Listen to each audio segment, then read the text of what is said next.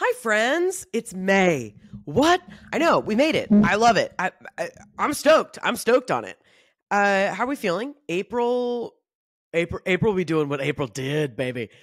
It was, I mean, if you're if you're a little astro girly, you know that as far as the moon and the planets and where everything was, I mean, astrologically, they were just trying to just kill us.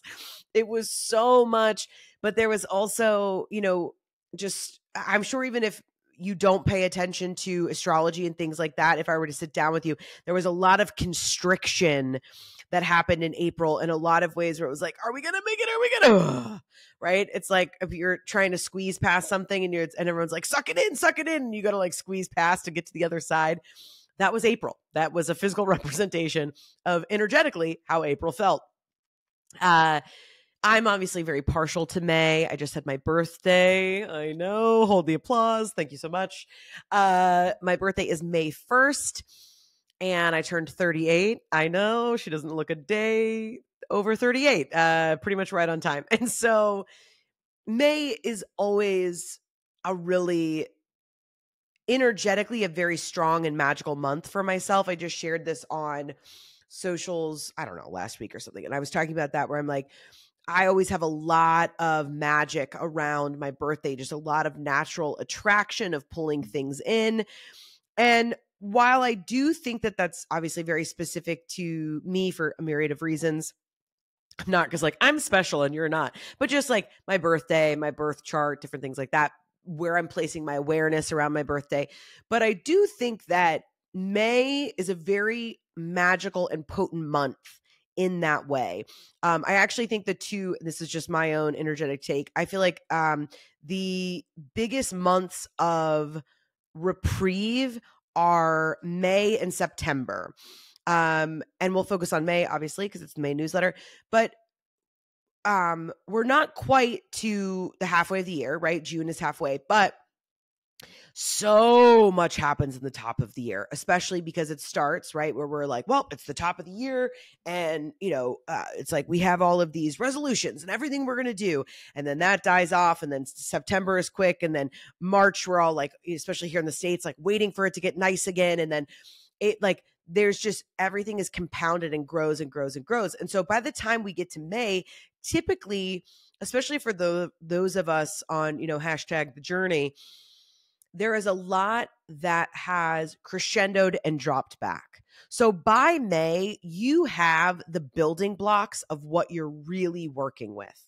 So with what we started in January to where we are now, and this is also just the energy, I think, of like Taurus season in general. Obviously, towards the end of May, we go into Gemini. But this just energy of like taking stock of, okay, this was everything that we came through, like really using this month as this sort of respite and really feeling into a lot of this energy. So a lot of you may, especially after coming out of April, you're like, okay, this is how I want to be doing things. This is the new me. There's probably a lot that you've come to the other side on, and there's probably a lot of energy. There's a lot of energy that's just circling around even in our collective. It's finally, especially here in the States, it's starting to get nicer. The seasons are really starting to pivot. People are already planning their summers. And there's just a little bit of, as I feel it in my body, of like, okay, shoulders back. Like a lot of what we set out to do, we've gone through first quarter, we're almost done with second quarter. And so what I really want you to do this month is just like feel into that energy. Like allow May to be the feeling of like, if you're like laying in a hammock, for all your free time, and just that soft sway. And so there's movement, right? But it's very soft, it's very gentle, and this feeling that you're being held.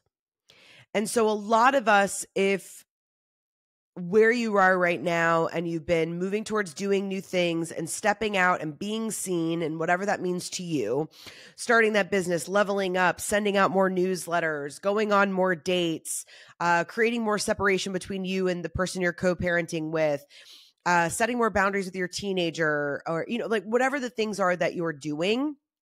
When I talk about being seen or stepping out, creating more space for yourself, asking to be seen in that way, you're probably doing a lot of things that you're prepared to do, but there's probably still a level of resistance, trepidation, ick.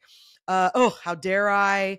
But you're during May in that swing and that sway, it's going to go from, in the same way I just imagined, like, you remember those old like amusement parks and it's the pirate ship and it just swings up really high and then swings back the other way?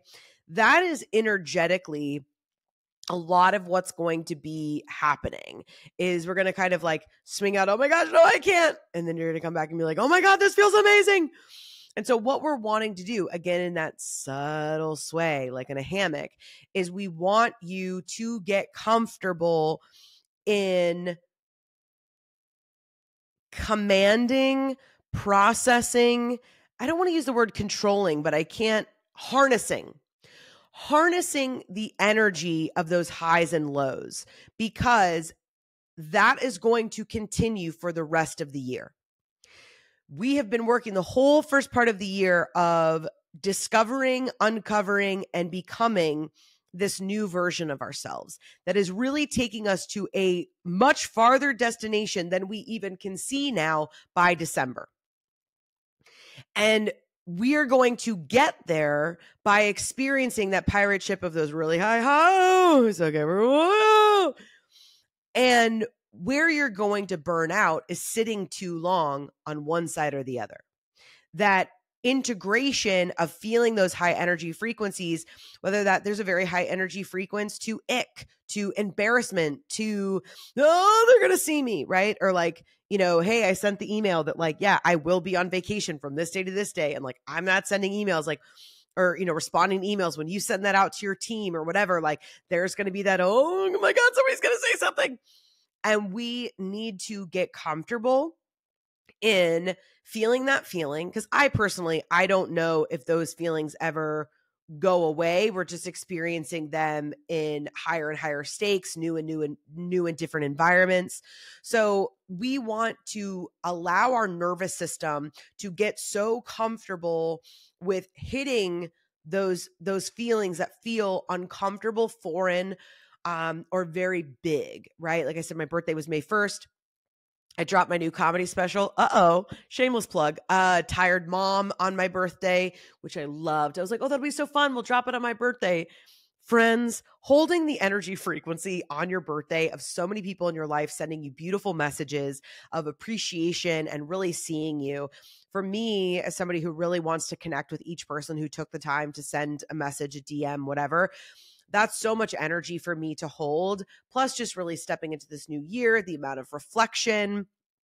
Plus, now this year I have, like 2 young boys and a husband, and like really feeling into all that energy of like, boom, here is where you are now. Anchor in. This is your life. It's a lot of energy for me to hold. On top of pushing out this major, baby that I had been working on and pushing that out into the world. That was a lot to take in at once, right? So I also have been experiencing this and learning, like, how long does it take me to process those bigger emotions? How much space do I need? How do I need to sleep differently? How does my body show up differently?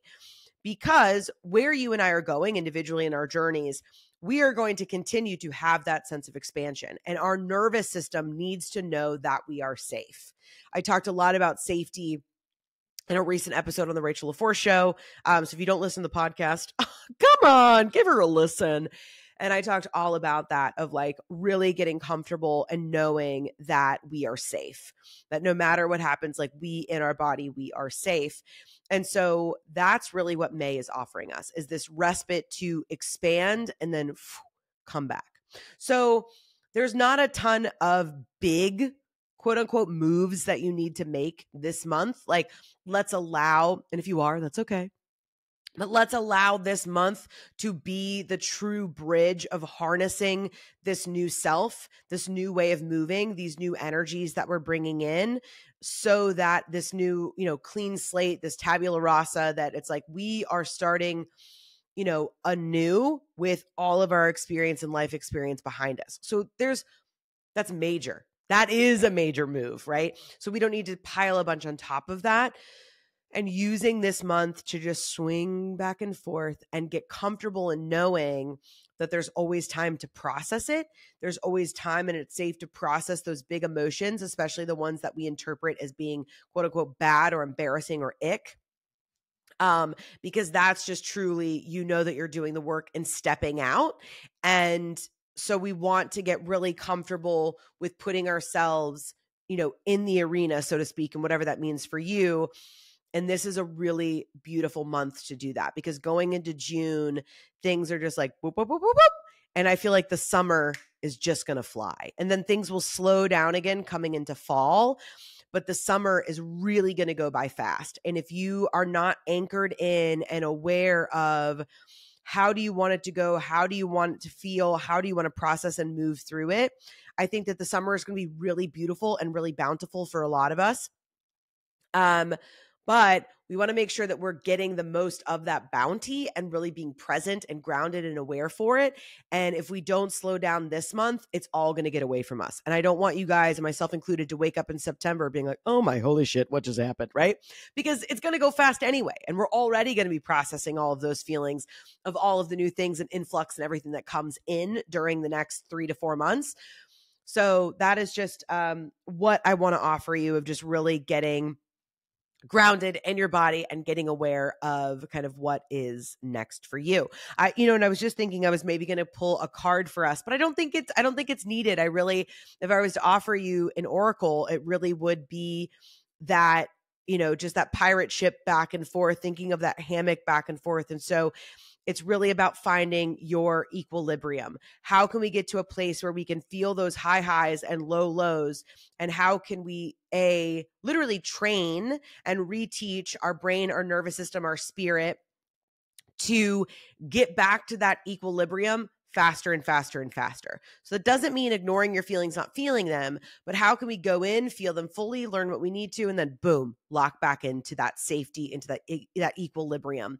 That is going to be such a skill and tool that is going to take us so far, especially over the next, forever, but I think energetically the next 18 months. That is going to be almost your number one, hold on. Yeah, one of like the number one skills that is going to differentiate you going on this next journey and everything that's coming in, your ability to command what's happening around you, to harness it, to move with it rather than it all getting away from you. I want you to imagine, in like, I don't know, like a Wall Street movie or something like that. And there's always the CEO is like walking through the hallway or something, and everybody else is around them and the CEO is being like, okay, yeah, do this or write this thing. And everybody's kind of crowded around them walking. That's what we want. We want you to have that commanding energy that even though there's all this hubbub and everything that's going around you, that you can keep walking and it will walk with you. So you don't need to run ahead of it. You don't feel like you need to get behind, that like you can hold pace and be right there with it. Cool. All right, you guys, check the rest of the newsletter. If you found that this is really speaking to you and right where you are, for the month of May, all May long, we are doing Harnessing the New You. We're breaking that down. I think it's 4 weeks in May for the Misfit Light. So each week we're focusing on a different aspect of really harnessing and rooting in this energy. So it's really, really going to be beneficial. Also, the workbooks are always free.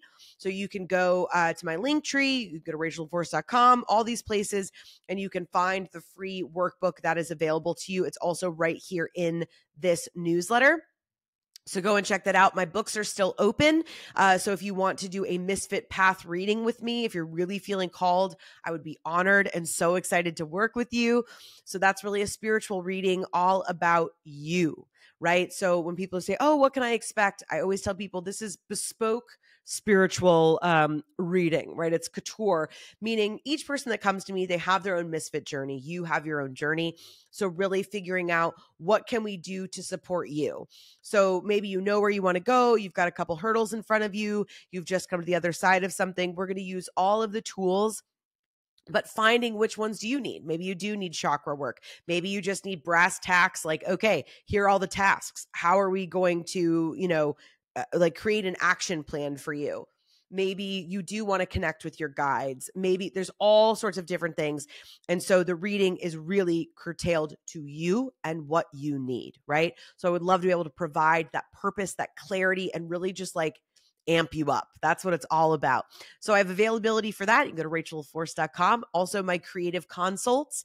If you want to get my creative eye on something, I won't hit you with all of my credits, but trust me, I've been doing this a long time. I'm very good at it. And I would love to be able to help you bring all of your ideas into the world. So all of that you can book at rachelforce.com. And lastly, if you're still listening and watching, first of all, God bless you. Will you go and watch Tired Mom? This is my new half-hour comedy special that I just put out on YouTube. I'm so excited. Like I said, it dropped on my birthday. I would be so honored if you would spend 30 minutes indulging in the way that I see the world. I would be so happy. Please go and like and subscribe on YouTube, even if you typically don't use that platform. It takes you 2 seconds and you have no idea. It's the best, like, just honestly gift that you could give me. I try to make sure that all of this is free and accessible for everybody. So if you would love to repay the favor, it honestly would mean the world to me. So thank you so much for being here. Thank you in advance for watching it, giving it a like, giving it a comment, subscribing.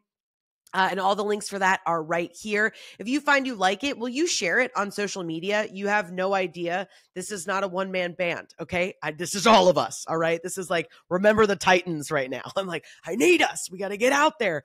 So please go and share that with somebody, your friend, your dental hygienist, your ex. It doesn't matter to me. I'll take their watch too, okay? Have a beautiful, wonderful month. I really think that this is going to be a really beautiful and bountiful month for each of us. So I'm really excited to see what transpires. Have a beautiful month. Love you, mean it.